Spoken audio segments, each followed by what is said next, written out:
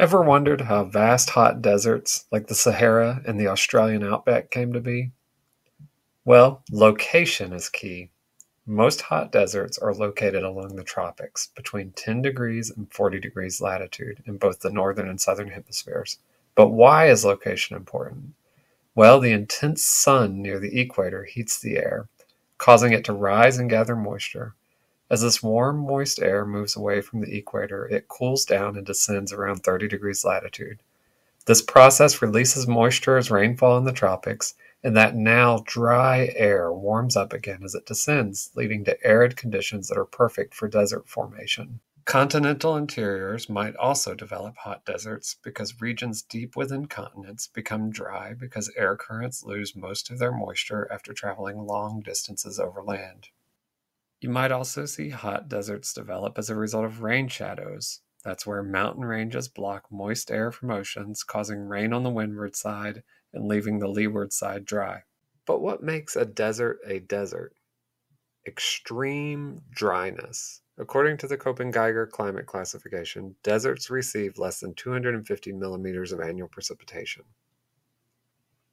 But the amount of annual precipitation isn't the only important thing. It's not just about how much rain falls, it's also how much water is lost. But why do we care? Why do we care about the precipitation level? Why do we care about the evaporation level? Why do we care about the aridity of a desert? Well, in desert ecosystems, water is everything. It's the one resource that shapes the entire environment. In world building, this means that if you're designing an arid world or a region with scarce water, you have to think about how the availability of water should dictate the survival strategies of its inhabitants, from cultures to creatures.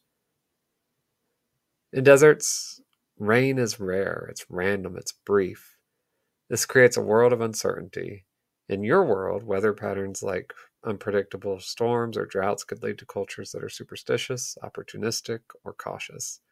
Societies might build complex systems to harvest every drop of water, while creatures could evolve to take advantage of these short windows of abundance. In real deserts, energy flow, like plant growth, is linked to water availability. When world building, imagine how water scarcity might limit agricultural growth, animal migrations, or even the rise and fall of empires. A land rich in sunlight but poor in water might develop alternative ways to store energy. Maybe your civilization relies on plant species that can survive extreme conditions, or innovative technologies that trap water vapor from the air. Now, desert life doesn't just grow constantly. It waits for the right moment and it bursts into action when the rains come. For world building, this pulse reserve survival strategy can inspire cultures that operate in boom and bust cycles. Maybe you have settlements that spring to life after a rare rainstorm, or nomadic tribes that plan their movements based on seasonal changes. In deserts, the soil is crucial because it stores and regulates water. For your world, this means you should think about how different types of soil or ground cover could affect agriculture, settlement locations, or even where magic or resources are strongest. When water is limited, plants, animals, and people all compete fiercely. In world building, this could create tension between desert kingdoms, factions, or species. The scarcity of water might lead to wars over oases or control of ancient water sources, fueling political and social conflict. It's a chance to build narratives around survival and alliances and betrayal in the harshest of environments. Even in deserts, conditions can vary wildly over short distances, so this creates a patchwork of ecosystems. In your world, you could use this concept to create regions within a desert that are surprisingly lush due to underground springs or rocky areas that are home to rare creatures. These mini environments could offer strategic advantages or serve as story points or sacred sites for local cultures. Deserts don't produce a lot of life, but what they do create is extremely efficient. For world building, this can inspire economies or cultures built on making the most out of very little. A desert empire might not be wealthy in crops or livestock, but maybe its artisans create fine goods from scarce resources, or its warriors are famed for resilience and strategy because of the harsh environment that they've grown accustomed to. Now, living in a hot desert climate is not easy. These extreme conditions shape survival. Deserts have extreme challenges like intense sunlight, high temperatures, and scarce water, and the creatures and cultures of the desert have to evolve unique strategies to endure these harsh conditions. Now let's take a look at how desert agriculture developed. Well, in real history, in our world, ancient civilizations adapted to the harsh environment with innovative water and soil management systems. When you're building your world, you can show how your desert societies aren't just surviving, but they're thriving by creating technologies that align with the environment. Think about how they might adapt to extreme conditions and create sustainable ways to manage scarce resources. For example, in a desert, every drop of water counts. Ancient peoples maximized rain and flood water with runoff-based agriculture using structures like terraces and dams. When building your desert culture, you can focus on how they might develop similar techniques. Whether they're storing seasonal rain or harnessing rivers that flood once a year, these methods can drive your region's economy and shape the landscape. Desert agriculture often depended on stable political systems. When these systems collapsed, so did their agriculture. In your world, political upheaval or war might destroy irrigation canals or disrupt the management of vital resources and trigger famines and societal collapse. This could be a pivotal point in narrative, showing the fragility of even advanced societies when their infrastructure crumbles. You also need to think about the socioeconomic implications of so much of the power in deserts lying in the water. Because in many ancient societies, water control wasn't just about survival, it was about power. Whoever controlled the water controlled the land. In your world, consider how water and agriculture influence that landscape. Are there powerful water lords? Is access to water a privilege, or is it a shared community? These tensions can create interesting dynamics in your desert civilizations. Let's turn next to trade. Trade in valuable resources like incense or spices often predates well-known historical records. Early civilizations may have relied on desert trade routes long before there was formal documentation of it, which laid the foundation for future wealth and power in key regions. Trade evolves over time. Desert trade in the real world didn't happen overnight. It developed slowly over millennia, starting as small exchanges and growing in complexity. Geography is key. The location of your deserts matter.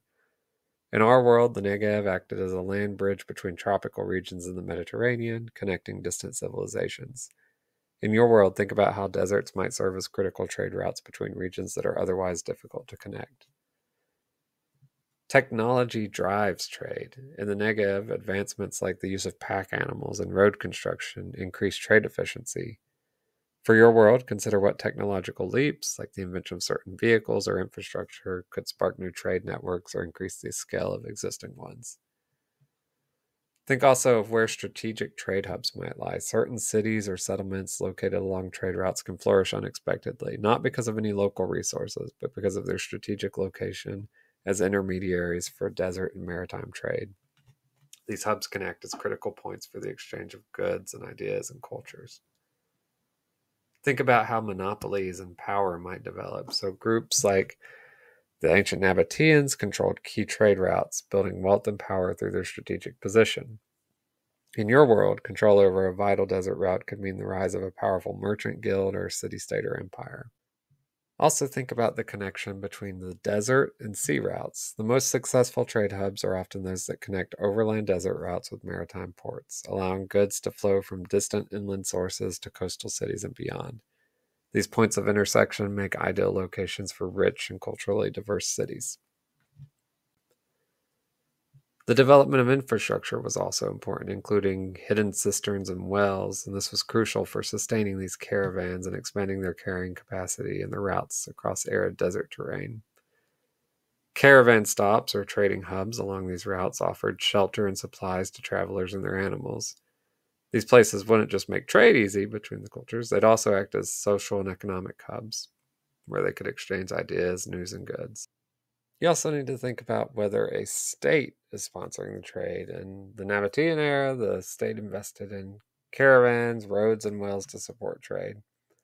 Imagine how the kingdoms or empires in your world, either in the desert or outside of it, are pouring resources into infrastructure and securing their hold on vital trade routes.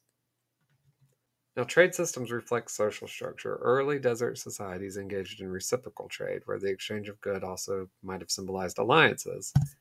In your world, trade might not just be about goods, it could reflect deeper social bonds, peace treaties, or alliances between rival factions.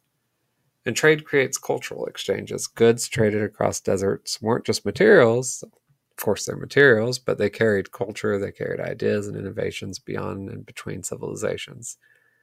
Think about how the trade routes in your world might facilitate the spread of knowledge, religion, or even magic between distant regions. The arid conditions of some deserts force traders to adapt to limited water and dangerous terrain. In your world, desert trade might involve navigating extreme conditions, forcing merchants to innovate with unique survival tactics or technologies. As desert societies shifted from hunting to herding, their involvement in trade grew.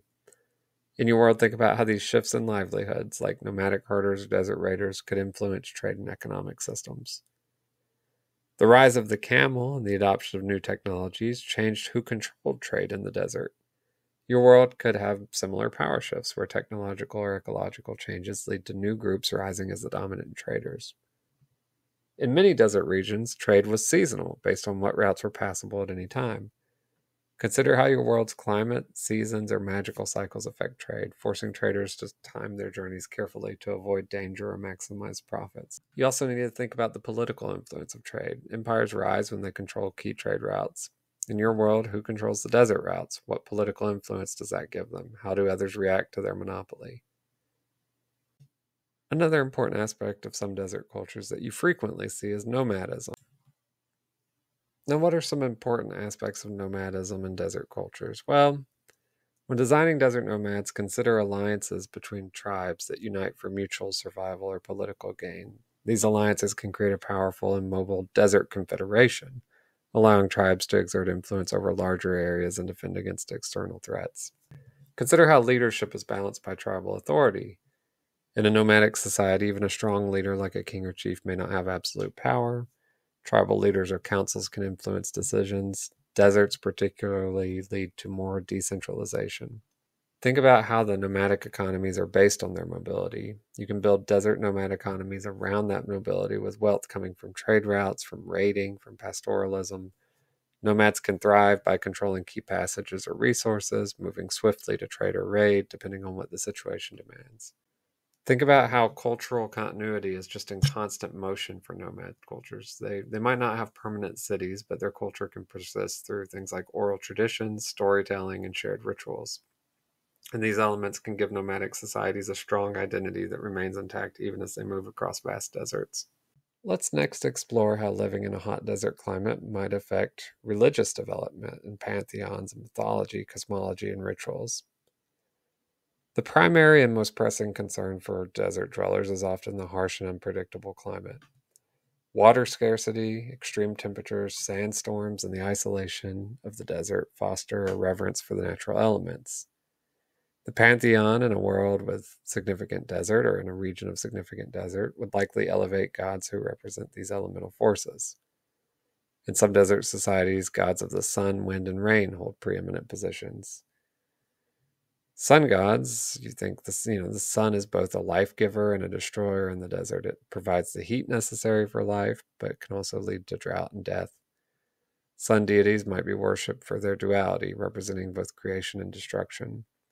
These gods could be portrayed as capricious, demanding rituals to avoid their wrath or secure their blessings. In mythology, a sun god might be a central creator figure associated with birth, fire, and energy, but also seen as a harsh judge capable of burning away all life. You also could see people turn to wind gods. In the desert, the wind shapes the landscape. It erodes mountains and creates dunes. A wind god might be associated with communication, change, or transition, as winds in a desert often signal the movement of seasons or storms. Such a deity could be a trickster, unpredictable and volatile, sometimes bringing relief and sometimes disaster. Rituals to placate or call upon the wind might involve offerings of sound, songs, chants, or instruments that echo the whistling of the wind through the dunes. The scarcity of water in deserts might also elevate water deities to a position of supreme importance. These would represent life itself, with myths surrounding seasonal rains, underground rivers, or hidden springs. Now, they might be viewed, based on living in a desert, as elusive, appearing only to the most faithful and closely tied to growth. In desert cultures, water rituals could be among the most sacred, with rites performed to invoke the coming of the rain or to protect hidden water resources from being dried up by malevolent forces. You also could see desert mythology likely to revolve around themes of adversity and adaptation. The harshness of the environment might be reflected in stories where gods test mortals, forcing them to prove their worth through trials of endurance.